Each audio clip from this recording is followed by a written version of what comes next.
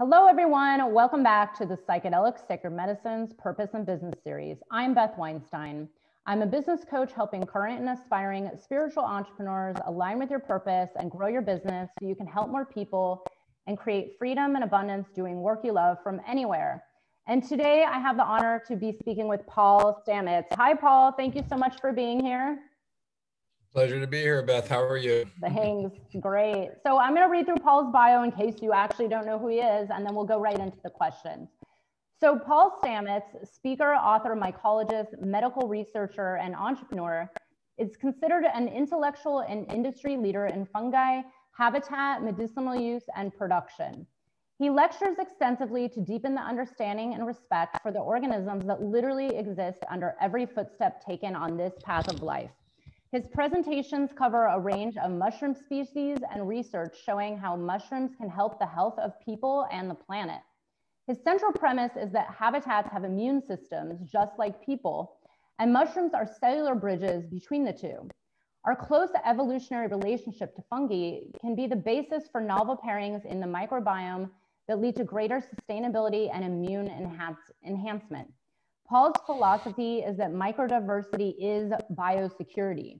He sees the ancient old-growth forests of the Pacific Northwest as a resource of value, especially in terms of fungal genome. A dedicated hiker and explorer, his passion is to preserve and protect as many ancestral strains of mushrooms as possible from these pristine woodlands. His research is considered breakthrough by thought leaders for creating a paradigm shift for helping ecosystems worldwide. Paul is the author of 6 books, and he has discovered and named numerous new species of psilocybin mushrooms.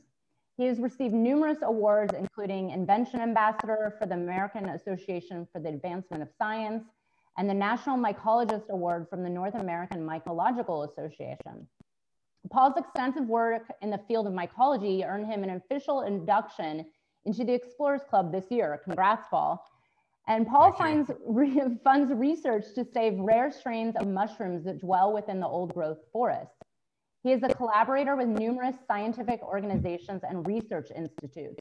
And currently, he's testing extracts of these rare strains at the National Institutes of Health and with Washington State University and the U.S. Department of Agriculture against a wide panel of viruses pathogenic to humans, animals, and bees. We are now fully engaged in the 6th major extinction on planet Earth. Our biosphere is quickly changing, eroding the life support systems that have allowed humans to ascend. Unless we put into action policies and technologies that can cause a course correction in the very near future, species diversity will continue to plummet, with humans not only being the primary cause, but one of the victims. What can we do? Fungi, particularly mushrooms, offer some powerful practical solutions which can be put into practice now. And you can get more information at his website, paulstamets.com. It'll be in today's email. Just click it and look around. There's some amazing information there. So Paul, you are just an amazing genius when it comes to mushrooms and mycology. You know, can you tell the quick story of how did you find your purpose? Like what brought you to this, mission? It's beyond a career, it's a mission in life. Like what brought you to this point? Well, good question. Maybe the mushrooms or Gaia chose me, but I'm one person in a long lineage of experts that go back many thousands of years. So I have a prominent voice today, for which I'm grateful. I never expected to be in this position, but I followed my heart and my interests, and I was a profound stutterer. I still do stutter a little bit. But if you ever saw the movie The King's Speech, that was the degree or worse than my stuttering habit. And so I didn't look at people in the eyes. I looked at the ground all the time because if I saw a nice looking lady or something and I tried to talk to her, I would embarrass myself and it was humiliating. So I best avoided eye contact and I would just stare at the ground. So I found fossils and mushrooms.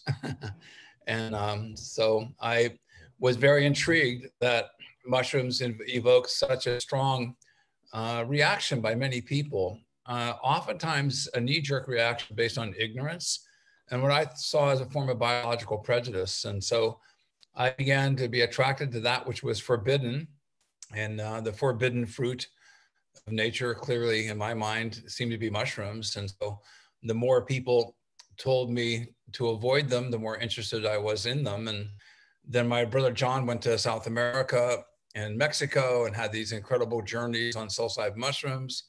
I was just 14 years old when he came back, and I was very eager and admired him enormously. He was a mentor of my life. Unfortunately, he passed a few years ago. But John went on to Yale, and my brother Bill went on to Cornell. That's significant. And my sister went on to Ohio State. That's significant because we had a fully equipped laboratory in the basement. And my brother John was a serious chemist, and that's what I got his scholarship on. And he would not let me play in the laboratory, but I could sit in the laboratory and listen to the massive radio my dad got from the USS Intrepid aircraft carrier during World War II. And so I got the main radio from the aircraft carrier used in World War II. This is now in the late 1960s. And so I could play with the radio and listen to coded messages behind the Iron Curtain. And I could be near my older brother he was doing his experiments, but he would never let me touch the chemicals because I always wanted to blow things up. And so John went off to college, my brother Bill went off to college, my sister went off to college, and then my twin brother and I had full reins of the laboratory with no supervision. And so we looked up every experiment that said, danger, do not bring near a flame. And we made many explosive little concoctions. It's amazing we didn't hurt ourselves or burn down the house. We had one very close call. But anyhow, so I was intrigued by his experiences with psilocybin mushrooms, and it was in the 1960s, the late 1960s, and as many young people have read about, there was a cultural revolution on multiple fronts. It was the environmental movement, is the anti-war movement. It was respecting racial equality. It was the emergence of the respect for gay people, and so it was at the time of Nixon where he targeted African Americans specifically, focusing on their use of marijuana. The use of marijuana in the early 1960s really came out of the jazz African American movement. That was part of their cultural thing, It really emanated out of New Orleans. Many people don't know this. Of course, there's many other epicenters. I'm not saying it's the only one. But what I'm saying is all of us then, that community, were targeted by the conservative Nixon administration as being the enemy. And so they had the war against drugs, and they put us all in the same bucket. And they attacked us in so many devious and sinister ways. So it was a huge oppression. The freedom that we enjoy today to even be able to talk about the subject is in stark contrast to where we came from. So I want we always stand on the shoulders of our ancestors and our teachers, but we have a new freedom. I think there's a revolution for the freedom of consciousness that's sweeping the world right now. We're all part of this new cultural revolution. And we need to band together and do this much more intelligently, much more strategically than reactionary. We didn't know of the forces that were at play against us. They were, very well funded, very well strategized to suppress our voices. And now I think we're a lot more aware of that. And there's a lot of smart people in academia and otherwise who are holding hands together to make sure we can shepherd this sacred knowledge for the best benefit of the commons. Yeah, beautiful, beautiful. Short history lesson there. No, it's great, actually. So, you mentioned a revolution of consciousness, right? And doing it smart. So what are your takes on, you're in the Pacific Northwest. There's a lot of movement out on the West Coast with decriminalization of psilocybin, and there's a ballot measure coming up in Oregon right now. What do you feel that the future looks like? Like, what is this growth all about right now? Because it's all over the mainstream, it's coming into the mainstream media more. There's more discussions. Now it's almost, people would say it's like trendy, right? But what is your take on this explosive growth and where it comes into play with our society and this revolution you mentioned? Well, the foundation is science. This is the new foundation that we're building from. There's so many studies validating the benefits of psilocybin therapeutically. As you know, against PTSD, depression, anxiety, mood, and also with neurogenesis. And if I may, and I'm a Luddite here, folks, it's like I've always, friends always say, you always need a 20 or 30-year-old when you're trying to do things these days. But I'm going to share a screen if I can. I'm not sure if this is going to work. So you have to enable screen sharing, okay? Let's see, I can make you, let's see how to do this. I have done this once, there you go. And un momento. There we go. Can you see that? Yes. Okay, I'm going to show three slides on the universities currently approved by the FDA or other, in other countries, the similar regulatory bodies that have approved these studies using psilocybin for studies.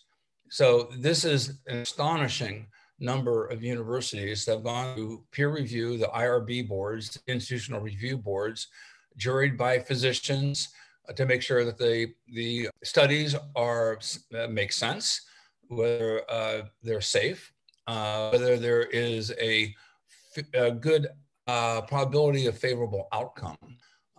And given the preponderance of evidence, look at this, Harvard, Stanford, the Department of Veteran Affairs, Penn State, there's numerous universities. So this on psilocybin and psychedelics in general. Let's see if this is, I had a problem before. Oh, good. And here are some of the institutions just involved in psilocybin research in North America. And there you have NYU. You're in the Hudson Valley, so New York University School of Medicine, Yale University, University of California, San Francisco, Johns Hopkins, the U.S. Department of Veteran Affairs. Is interesting. So this is the foundation of science that we're standing upon. So all the critics out there, I gave a talk at Stanford Medical School, and my partner is a physician. And when they mentioned that I was going to be talking about psilocybin mushrooms, there's a few physicians that kind of snickered in the audience going, oh God, here we go. And then I show these slides and they're like deers in headlights. Many of the other physicians applauded. These few physicians sneered, and then they suddenly realized that they were way behind the times. They were uninformed or misinformed. So that's our mission, is to show those people who are not familiar with the academic research that this is highly credible. It's just not one or two institutions. I think we're up to 47 institutions worldwide. And this is in Europe, the Imperial College of London, King's College of London, Manchester, mostly in England, a few other ones as well, Helsinki and elsewhere. So this is indeed a worldwide movement. So those skeptics out there, I applaud skepticism. And I publish frequently, and those of you who've gone through peer review and published in peer review journals, I think most of us agree that some of the peer review comments are just snotty and inappropriate and insulting, but a good portion of them are quite good, and it makes you think, and it makes you sharpen your argument. So these institutions now, as a group, as a chorus of commonality of purpose, interest, and now results that show that psilocybin mushrooms and psilocybin therapy can have enormous societal benefit. So I'm going to show, if I can, I'm going to show with permission 2 short little videos. Okay. Ooh, yeah. Okay, this is from the Theracell movement. I'm on a remote island in British Columbia. I've been here in basically quarantine. I have my bubble is 4 people. And many of us, I so miss hugging people, even strangers, that come up and just give a hug. But I'm in 6 months now in quarantine. We do a lot of Zoom calls. But I've been support of the thick cell movement, which is basically the right of terminal cancer patients and other patients to reconcile the fact that they're dying and what is the meaning of life. And it's really important that we get to choose our exit. You know, when you're dying, you shouldn't have to be living in fear of being thrown in jail. You have 5 days to live or a week. I mean, that's ridiculous, right? What prosecutor wants to go down in history as a person throwing a terminal cancer patient in jail because they want to experiment with psilocybin? I would advise those listening in that position, it's not a good career move. So, but anyhow, this woman speaks from the heart. And I think it's very important that you see this, because her words and her life story is beyond anything that I could even come to describe.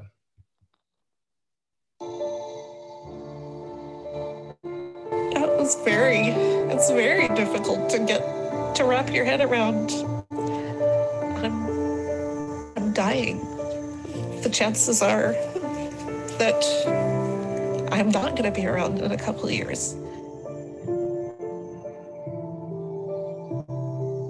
I heard about a network in Vancouver of therapists who are treating patients with psilocybin, patients with anxiety, and who are dealing with life and death issues. And I thought that really sounds interesting to me, and there's no danger. I'm there with 2 other people in the room, and so it's something it's worth trying, because I need to be able to enjoy my life.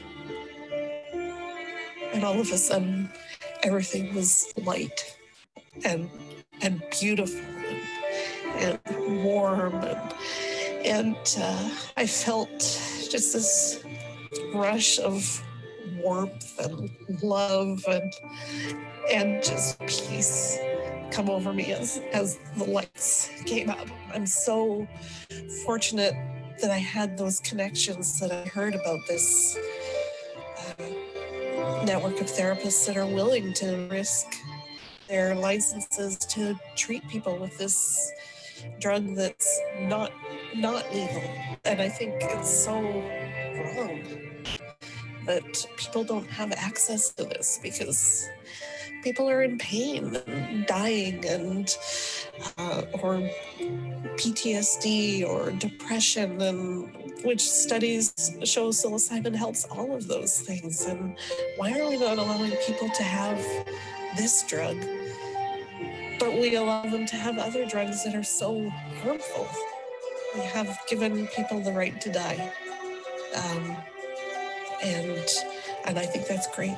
I don't know if I'll be brave enough to choose that option if the time comes. But it's there for people if they need it. But what about living? What do we do in between that part, in the process of dying? It's a long process sometimes. So how are we going to help people through it? Do we want people to be living with the anxiety and fear, or do we want to provide them a way to be able to deal with things that need to be dealt with in their life that are painful and hard, but also to be able to experience the love and joy and peace that this has provided to me and to other people that I've talked to. This trip actually changed everything for me, because now I'm able to live each day just with peace, joy, and love every day, and not have this thing weighing on me. I feel so much healthier and lighter in a way, even though I have this thing inside me that could kill me. But like I said, today I'm not gonna die. I'm good. And that's all any of us have.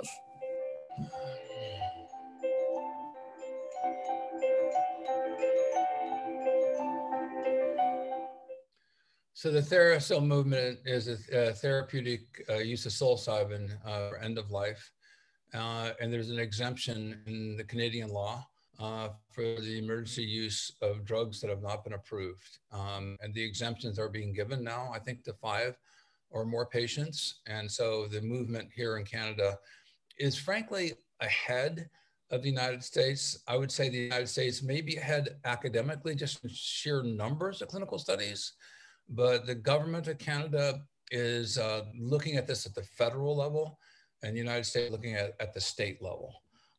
So it's really interesting that the Canadian government is more forward viewing on this than currently the United States government at the federal level.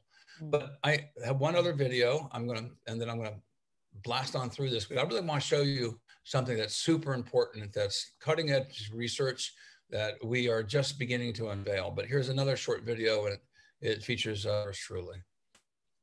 There's 2 things certain in life. We are born and we die. Where do we come from? Where are we going? With the psilocybin mushroom experience, you suddenly know that you're part of a giant oneness. And it gives you context and consolation about your own mortality. So I think it's critically important that at the end of your life, you have a right to these substances.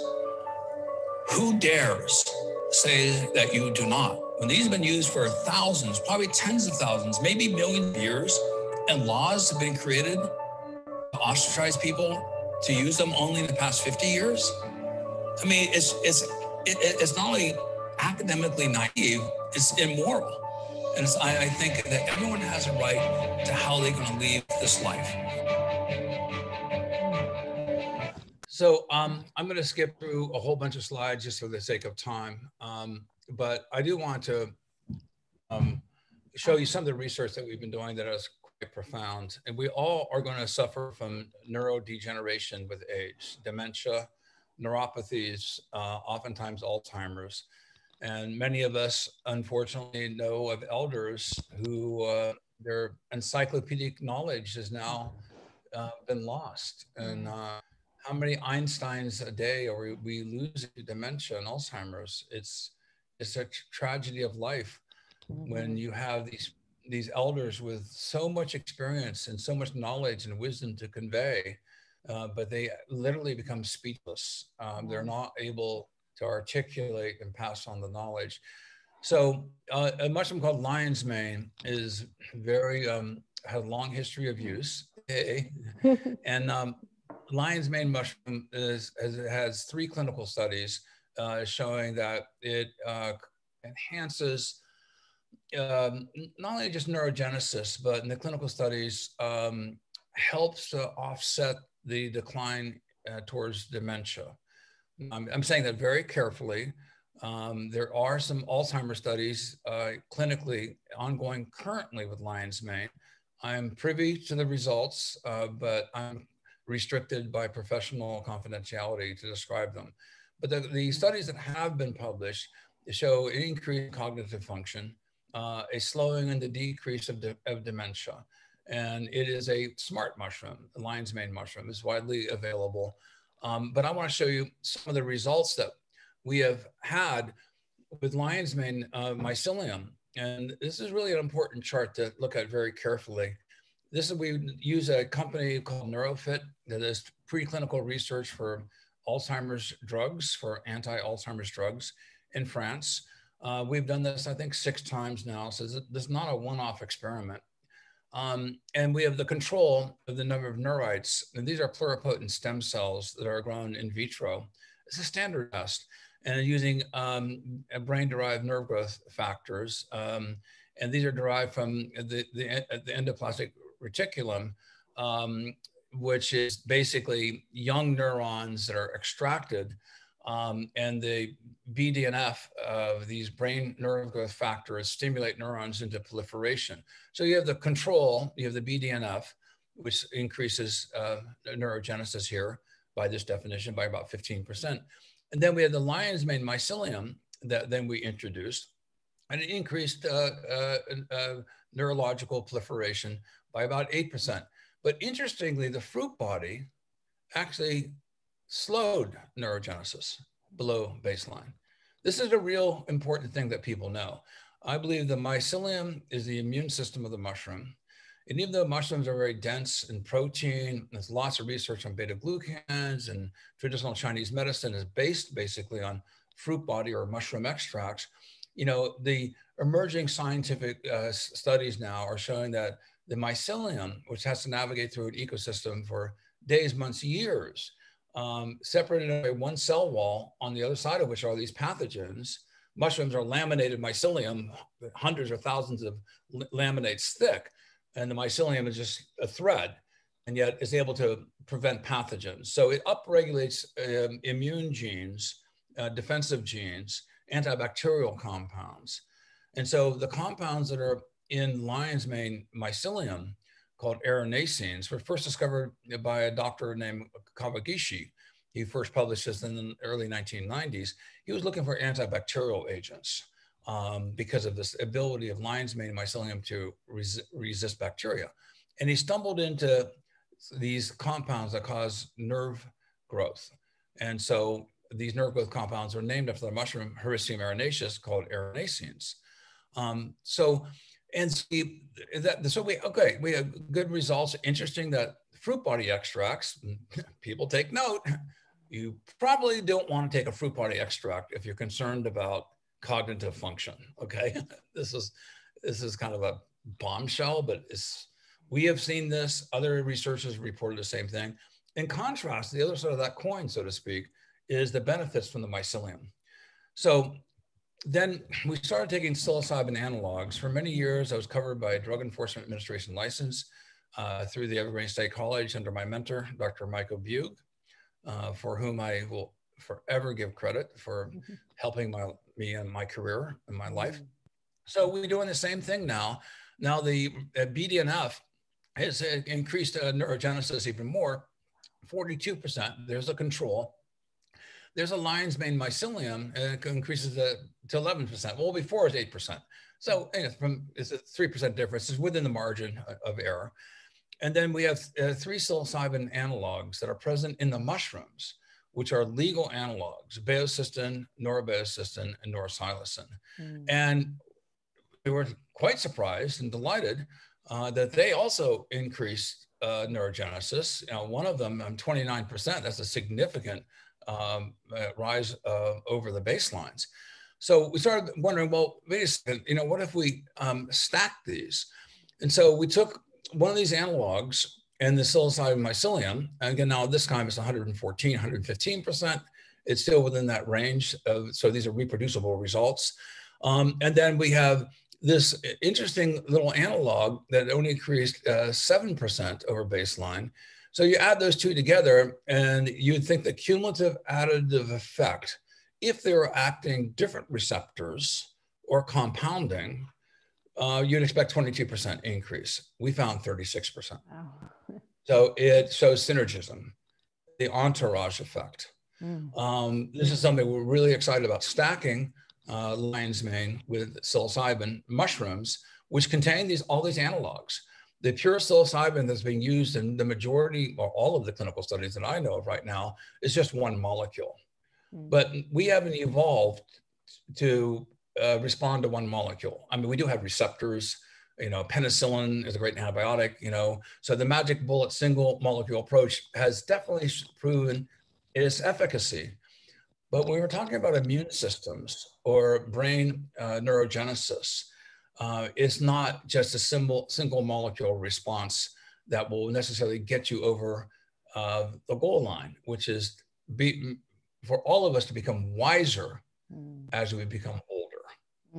Okay, that's the take home here, is we want to preserve and culture Einsteins. I think these are Einstein molecules. I think they increase intelligence.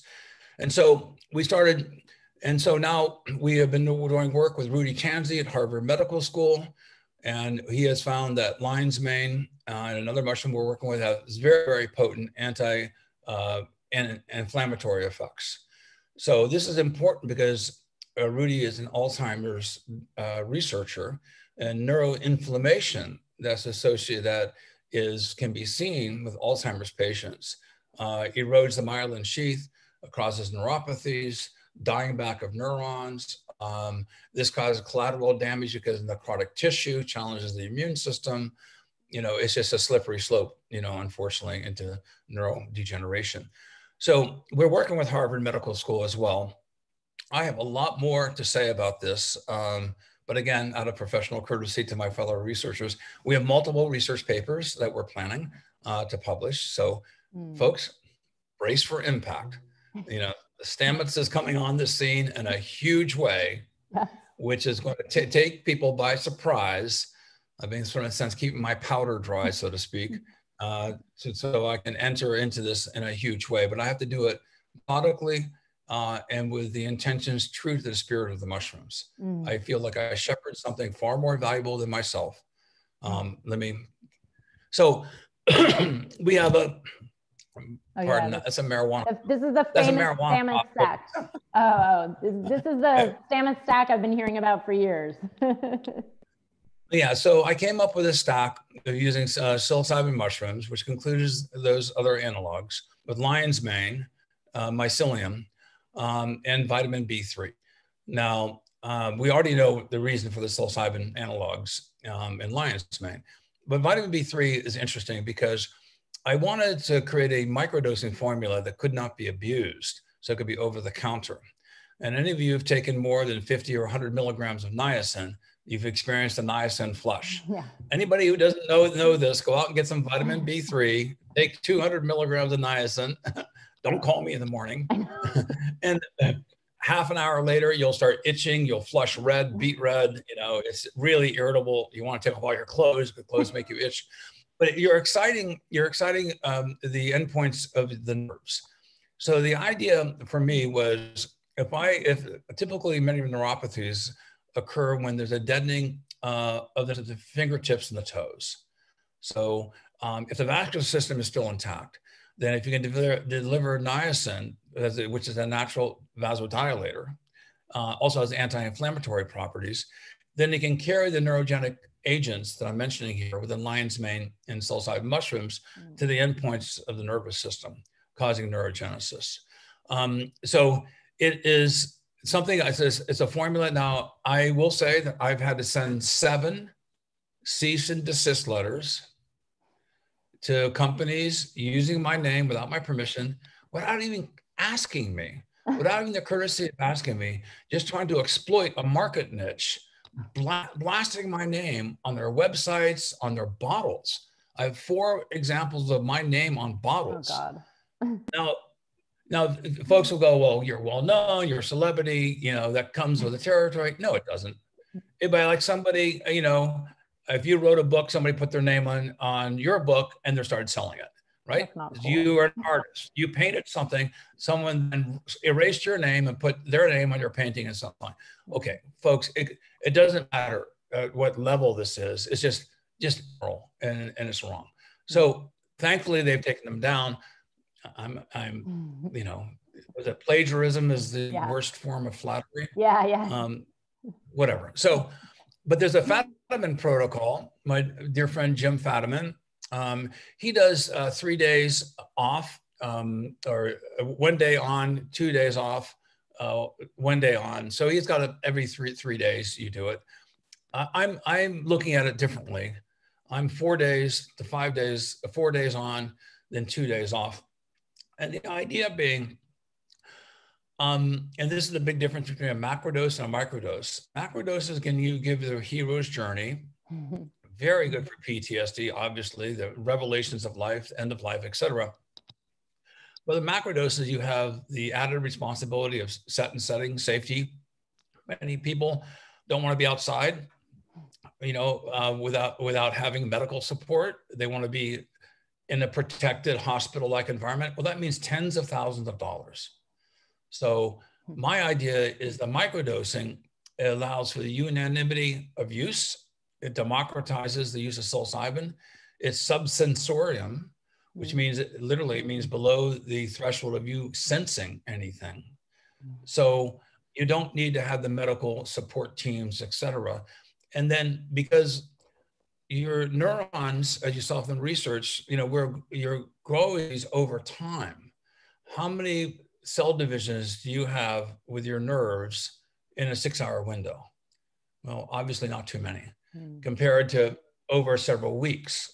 And so the idea is to rebuild, and neuro regeneration over time, stopping it so the receptors get washed, so your endogenous ability to reconstruct and rebuild neurons can still be in place, and then you re-stimulate it.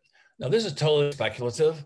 This is a best guess, a hypothesis that we need to prove. But let's not get lost in the weeds here, because there are some very interesting examples of this. And this is what I want to bring you to. We have an app that full disclosure, I'm a super minority owner in this. I contributed money to help them develop the app. It's by Quantified Citizens for phones. It's at microdose.me. It's a free app. And this is about 30 seconds of the app working. It's anonymized. It's gone through peer review. And you sign up. And it's a daily thing about microdosing, what you're microdosing with, how much you're taking. And then as a series of tests, it's asking if you stacked it with lion's mane, with niacin, chocolate, which is wonderful. And then you have a memory test of watching the flowers, and then you have to retype it. And then you have an cumulative score building. You also have hearing test. You have also a test for your sight. And has numerous other sort of challenges. So lots of different possibilities. Now, I announced this on the Joe Rogan show, and we got thousands and thousands of subscribers. And so to define what a microdose is subsensorium. And with psilocybin, this is about 1/10 of a gram. But in the respondents, there's over 12,000 people that participated in this meta study, describing their experiences: low dose, medium dose, high dose. So high dose, above 1/3 of a gram, I get liftoff at 1/3 of a gram. It's not a microdose in my mind. Microdose is the smallest tip of my pinky. I go like this. Folks, use a scale. I had a really good friend who dosed me, and he puddled me twice. I go, you're a doctor. You're a physician. I did that to my Burning Man camp. I macrodosed them by accident. Get a scale. Okay. I mean, I understand the fingertip stuff, but for the sake of science, we kind of want to know the dose, okay? So anyhow, so this is the number. Most people were in the mid-range, 1/10 of a gram to 1/3 of a gram, 72% of the respondents. Okay, now you have to understand, this is a large study sample, okay? 3,486 psilocybin users, 447 LSD users, and other. And we also had people who are not microdosing. So people who are not doing anything, and they're just charting, their mental agility state of mind, for several months. So the window of this is about 3 months, but we're going to talk about the 1 month window because we have that data back. So we have 83 non-microdose users. Now there's a disproportionality of men to women. This may likely be an artifact that more men listen to Joe Rogan than women. I know a lot of women who do, but I mean, it's so that's a little bit of bias there. But look at this, the non-microdoses versus the microdosers on depression. Wow. And look, in 1 month's time with the non-microdosers, there's almost the dark blue line. There's almost no change in the DAS-21 scale. This is the depression, anxiety, and stress scale. It's a well-known testing scale that psychologists and psychiatrists use. The p-value of significance is hugely significant. For those who don't know about p-values, a p-value of 0.05 gives you 95% confidence the data is strong. 0.01, 99%. 0.001, 99.9%.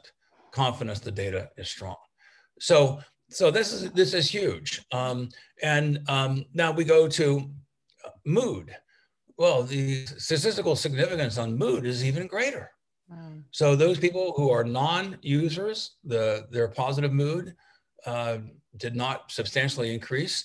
Those who are microdosing, it massively increased. Look at the statistical value of significance on both of these. Extraordinarily high. Amazing. Now, this is not from this is, a well-known company has gone public, and they're trying to market pure psilocybin for treatment-resistant depression.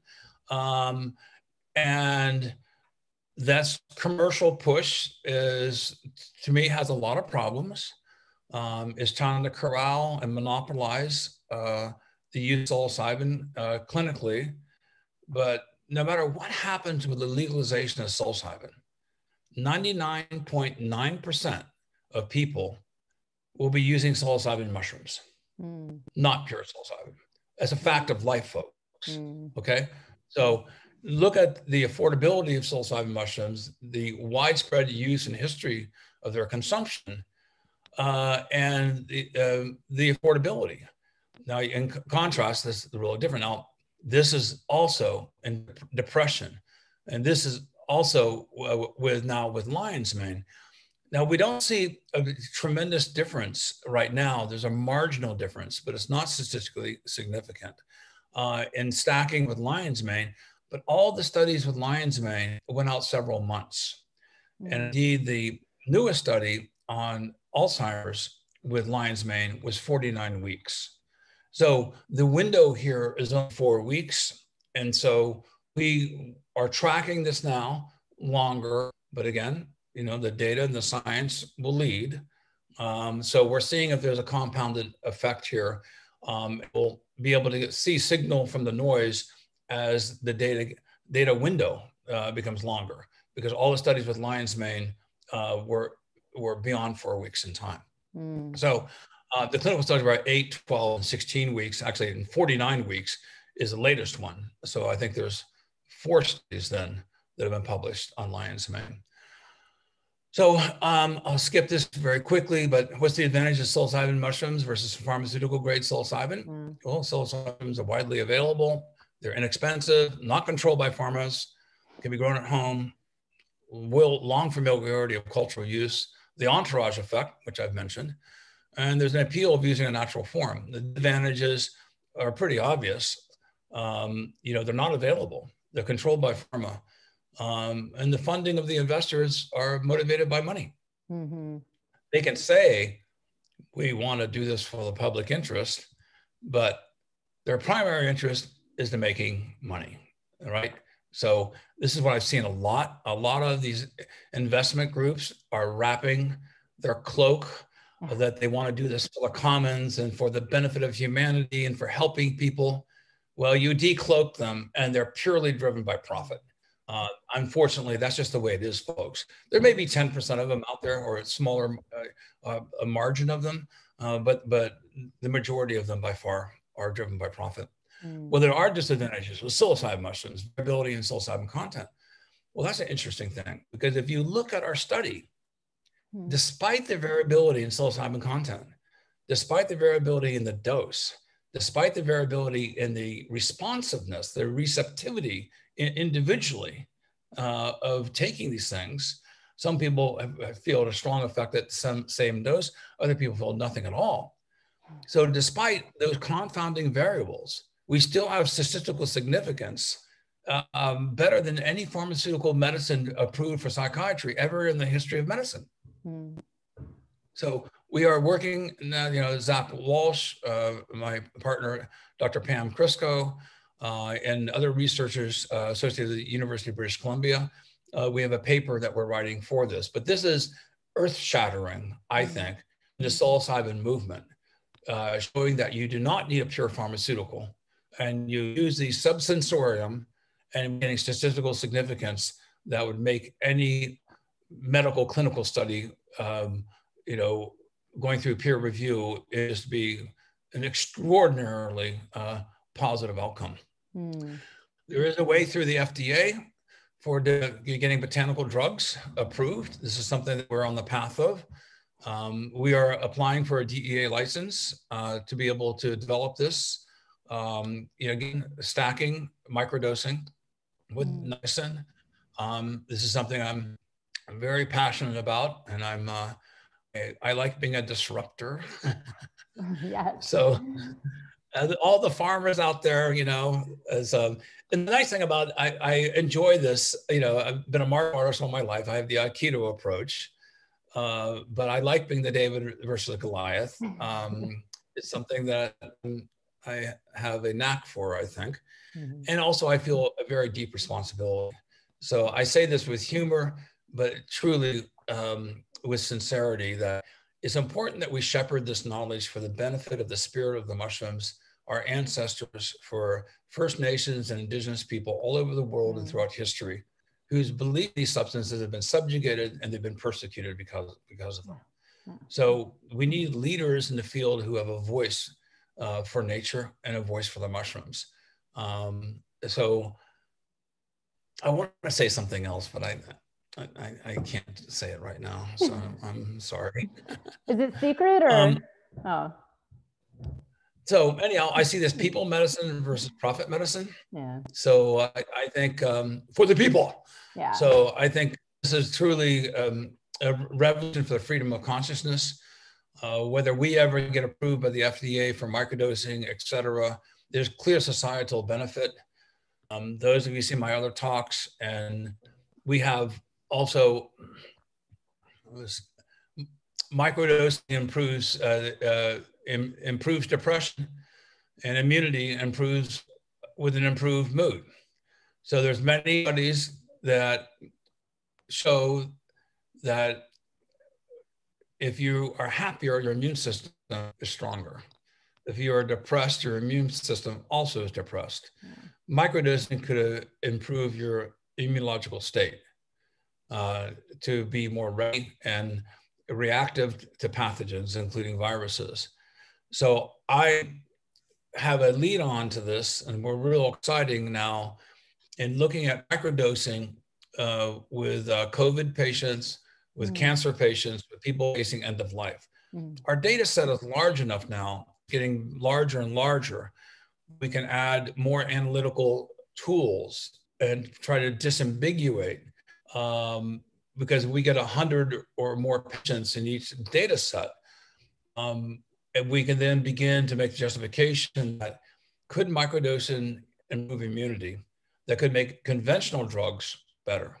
Now, I'm not going to say that microdosing is a cure for cancer or anything like that. I'm not even close to that.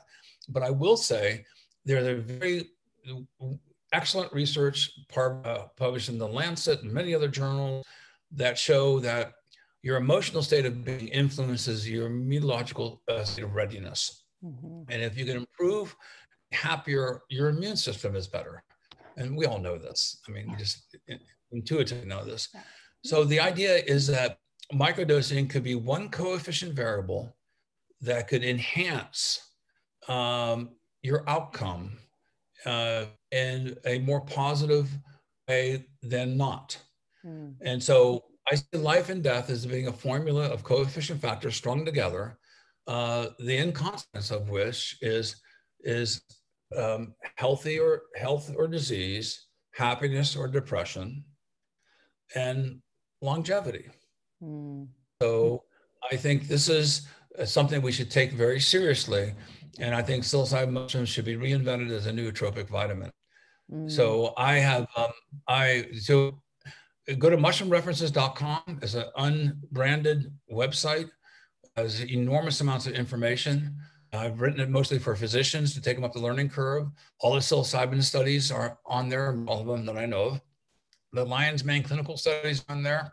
I have numerous research articles, and I have also filed 6 patents in the psilocybin space. Wow. I've done this specifically strategically. It's my invention, it's my knowledge, it's my investment, and there was no one, and I challenge anyone out there to prove me wrong, because I'm in fact based. Has there anyone ever shown that analogs of psilocybin increased neurogenesis prior to our work? I don't think so.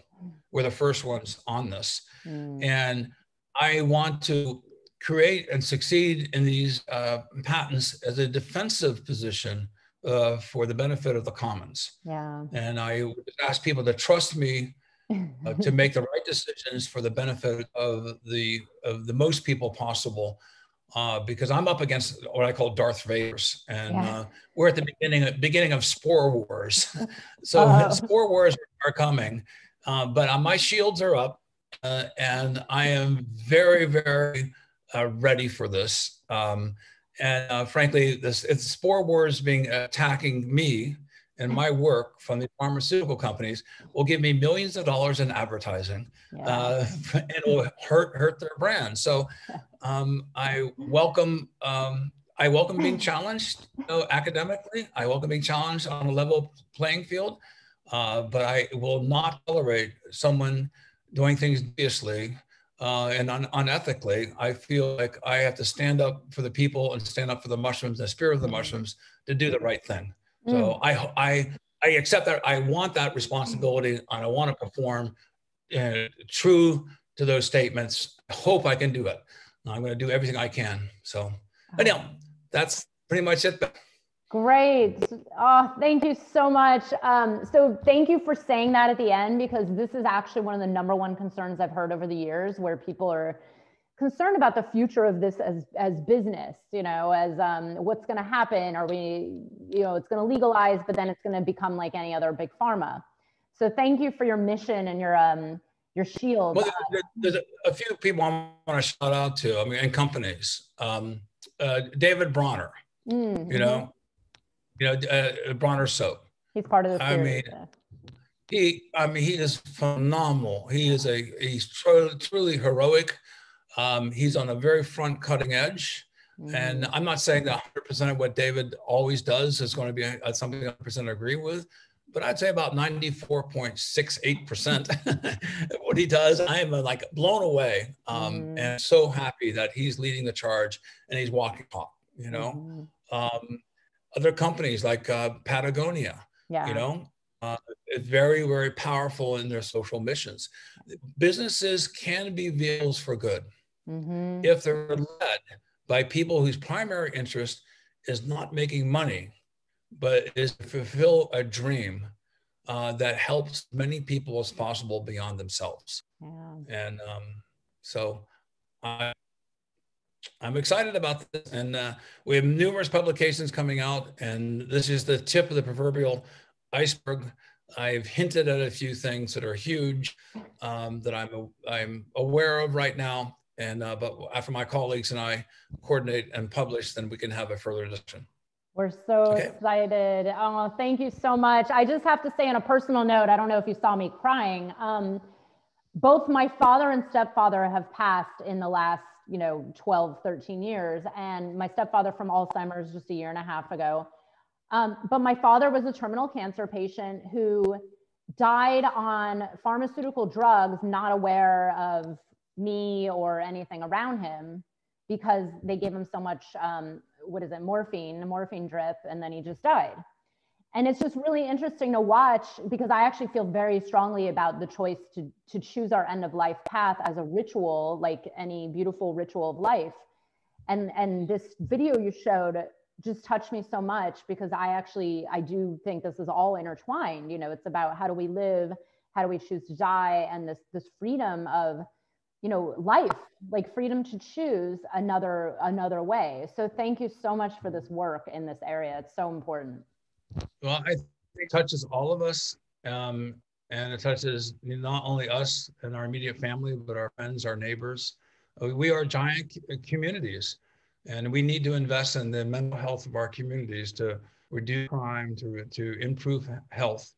And so I think these mushrooms are a catalyst for that.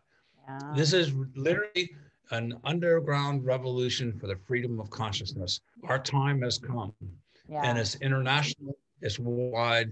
This is why this movie, Fantastic Fungi, has done so well. It got turned down at Cannes, it got turned down at Sundance, and yet it's 100% on Rotten Tomatoes. It's the #1 leading documentary, on Apple TV. And Louis Schwerberg, give a shout out to that brother Louis for taking 12 years to produce a film against all odds that has now inspired people, as well as Michael Pollan's book, and then Joe Rogan. And those three, I think, stimuli had a massive influence in helping this movement progress. Yeah. So now we just need to take that. We have to be extremely responsible with what we're doing.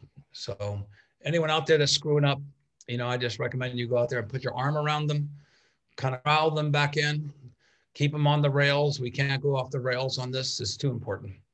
Yeah, no, really quick before you go, what do you suggest people do to get involved or, you know, join in your mission? Because I know a lot of our listeners feel the same way you do and see this as this revolution. What can people do?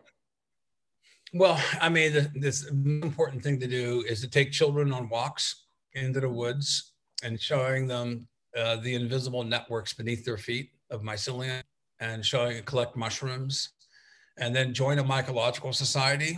That is a great wellspring of knowledge and people and personalities. It's cross-political. I mean, it's amazing. Some of my best friends I would never have associated with if I knew their political beliefs.